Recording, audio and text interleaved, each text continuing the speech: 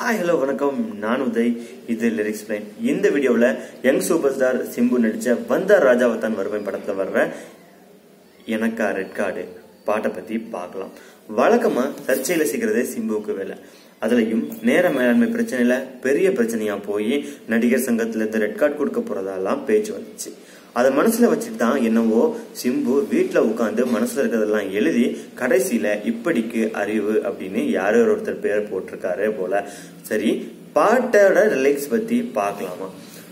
I wanna break free and shipping like a queen and let you take me out, show me some good time. இப்படியே ஆங்கிலத்தில் ஒரு full சென்டென்ஸையோ 2 வார்த்தையில எழுதியிருக்காங்க. உண்மை புரியலன்னு வச்சுக்கலாம். அதாவது ஐ வானா பிரேக் ஃப்ரீ, அதாவது எனக்கு வந்து சுதந்திரமான ஒரு இதாக இருக்கணும். ஷிப்பிங் லைக் எ குயின் அப்படின்னா நான் shipping like a queen, shopping இதெல்லாம் ஷிப்பிங்னு சொல்லுவாங்க. ஒரு ராணியை போல செலவழிக்கணும் அப்படின்னு சொல்லிட்டு. And let you take me out, show me good time. நான் வந்து நீ வெளியே கூட்டிட்டு போ, ஒரு நல்ல டைமாக கூட்டிட்டு பார்த்து வெளியே கூட்டிட்டு போ அப்படின்னு சொல்லி. Shine like a star baby அப்படின்னா ஒரு ஸ்டாரை போல நீ மின்னுற அப்படின்னு சொல்லி ஒரு பொருள். நீ பார்க்குற பார்வையில் பாயுது மின்னல். Take that away from me, அதை என்னிலிருந்து எடுத்துட்டு போயிரு. ஆசைக்கு எதுக்கு கதவு ஜன்னல், still be a star Homi. உன் கூட நான் சேர்ந்து ஆடிட பாடிட, யூ நோ வாட் ஐ மீன் ஹோமி. நான் என்ன சொல்றேன் எனக்கு புரியுதா ஹோமி. உன்னோட நான் ஜோடி சேர ரெடிதான், லெட்ஸ் கோ அப்படின்னு சொல்லி பாட்டு அப்படியே ஃபர்ஸ்ட் கியர்ல இருந்து செகண்ட் கியருக்கு மூவ் ஆகுது. பாட்டு எப்படி ஆரம்பிக்குது அப்படின்னா, எனக்கா ரெட் கார்டு எடுத்து பாரு ரெக்கார்டு, எனக்கா ரெட் கார்டு எடுத்து பாரு ரெக்கார்டு. என்ன ரைமிங் பாருங்க.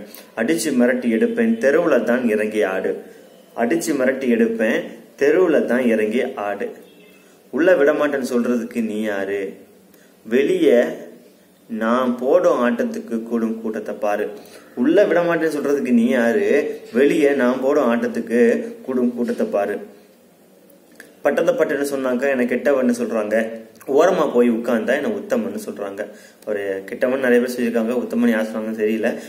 பட்டன்னு சொன்னாக்கா கெட்டவன்னு சொல்றாங்க, ஓரமா போய் உட்கார்ந்தா என்ன உத்தமன்னு சொல்றாங்க. தப்புன்னு தெரிஞ்சா டப்புன்னு கொதிக்கும் பிரச்சனை எனக்கு பாயாசம். அதாவது பிரச்சனை பட்டது அப்படிங்கிறது பாயாசம் சாப்பிட்ற மாதிரி தான். தப்புன்னு ஒன்று தெரிஞ்சா அவருக்கு டப்புன்னு ரத்தம் கொதிக்கும் அப்படின்னு சொல்லி சொல்லியிருக்காரு. என் பேச்சுல இல்ல போய் வேஷம், என்னை உரசி பார்த்தா நீ நாசம். அதாவது தப்புன்னு தெரிஞ்சா டப்புன்னு கொதிக்கும் பிரச்சனை இல்ல பாயாசம், என் பேச்சுல இல்ல பொய் வேஷம், என்னை உரசி பார்த்தா நீ நாசம். நான் வைக்கிற இடத்துல நிக்கிற இடத்துல வைக்கிற இடத்துல தாண்டா பாட்டி, நான் விற்கிற இடத்துல நிக்கிற இடத்துல தாண்டா பாட்டி அப்படின்னா ஒரு ரைமிங் வரலன்னு சொல்லிட்டு, நான் வைக்கிற இடத்துல நிக்கிற இடத்துல வைக்கிற இடத்துல தாண்டா பாட்டி அப்படின்னு சொல்லி. ஸோ வெல்கம் டு மை பாட்டி மச்சான். நான் வைக்கிற இடத்துல தான், நான் நிக்கிற இடத்துல தான் அந்த பாட்டி, அந்த பாட்டிக்கு வா மச்சான் அப்படின்னு சொல்லி கூப்பிடுறாரு. எனக்கா ரெட் கார்டு மறுபடியும் ஆரம்பிக்குது. ஓரம் கட்டி வச்சவனை தேடி வந்து நிக்க வைப்பேன், போற வழி தப்பு இல்லைன்னா கூட நின்று தோல் கொடுப்பேன். அதாவது ஓரம் கட்டி வச்சவன் ஒருத்தன் இருக்கான்னு வைங்களேன், விஷால சொல்றாருன்னு தெரியல. ஓரம் கட்டி வச்சவனை தன்னை தேடி வந்து நிக்க வைக்கிறாரு. போற வழி தப்பு இல்லைன்னா கூட நின்று தோல் கொடுப்பேன். நீங்க போற வழி தப்பு இல்லை அப்படின்னு தெரிஞ்சிச்சா உன் கூட உட்காந்து உன் கூட வந்து அவன் தோல் கொடுப்பாரு அப்படின்னு சொல்லி சிம்பிள்.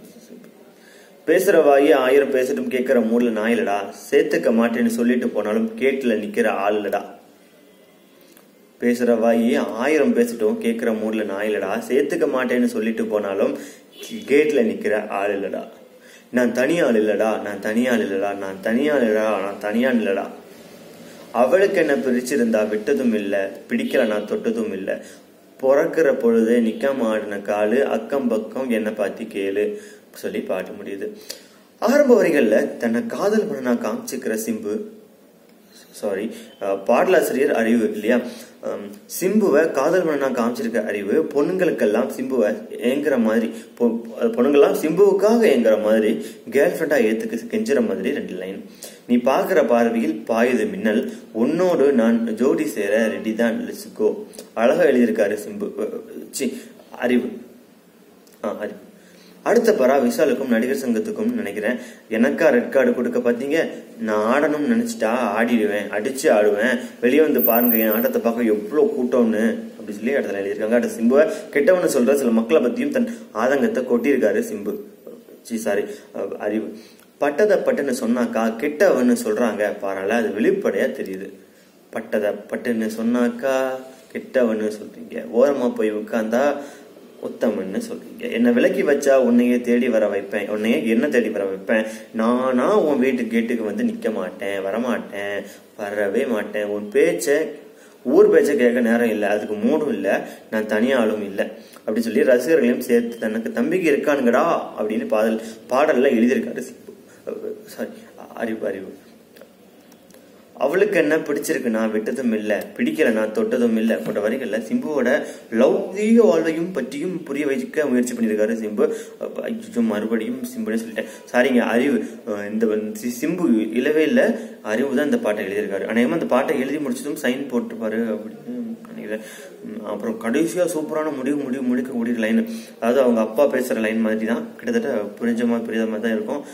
என்ன அப்படின்னா, பிறக்கும்போது அம்மா வயிற்றுலேயே பாட ஆரம்பிச்சிருவேன், அம்மா வயிற்றுலேயே கால் வச்சு நட ஆரம்பிச்சிருவேன் அப்படின்னு சொல்லிட்டு நம்ம விளையாட்டுக்கு சொல்லுவோம் இல்லையா, அதை சீரியஸாக எடுத்துட்டு இவர் லைன்லேயே எழுதியிருக்காரு. அது நான் பிறக்கும்போது நல்லா ஆட ஆரம்பிச்சிட்டேன், என் அக்கம் போத்தில் விசாரிச்சு பாரு அப்படின்னு சொல்லி இந்த லைன் பாட்டில் எழுதி முடிச்சிருக்காரு. இது ஒரு பாட்டு அப்படின்னு சொல்லிட்டு நிறைய பேர் கிண்டல் பண்ணிட்டு இருக்காங்க. உண்மையாவே இது அருமையான பாட்டு, அதுலயும் சுந்தர் சியோட அருமையான டைரக்ஷன்ல ஒரு சூப்பரான படம் வேற. நம்ம ஹிப்ஹாப் தமிழா அது எதுக்கு தான் இந்த பாட்டை போட்டாரு அப்படின்னு சொல்லி நிறைய பேர் வெளியே பேசிட்டு இருக்காங்க. நம்ம அப்ப கேட்க முடியாது, ஏன்னா ஒரு அருமையான பாடல், அவருக்கு சிறந்த ஒரு இசையமைச்ச பாடல்களே ஒரு சிறந்த பாடலா இது அமையும் நினைக்கிறேன். சிம்பு தன்னோட ஆதங்கத்தெல்லாம் கொட்டி தீர்க்கலாம் அப்படின்னு சொல்லி எவ்வளவோ இடம் இருந்தாலும் பொதுவா இந்த படத்துக்கு என்ன தேவையோ, இந்த கேரக்டருக்கு என்ன தேவையோ அதை மட்டுமே இந்த பாடல்ல எழுதியிருக்காரு. அதாவது அறிவு எழுதியிருக்காரு, அறிவை வச்சு சிம்பு வச்சிருக்காரு. இது மாதிரி நிறைய பாடல்கள் நம்ம பார்க்கலாம். நான் உதய், பாய்.